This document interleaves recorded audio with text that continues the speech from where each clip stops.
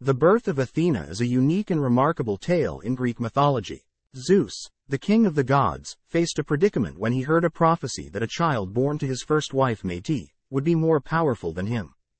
To prevent this, Zeus swallowed Métis while she was pregnant. However, Métis had already conceived a child, and as time passed, Zeus began to suffer from a terrible headache. In his agony, Zeus asked the god Hephaestus to split his head open with an axe. As Hephaestus struck Zeus's head, Athena emerged fully grown and armored, a radiant goddess of wisdom and war. She sprang forth from Zeus's forehead, fully formed and ready to take on her divine role.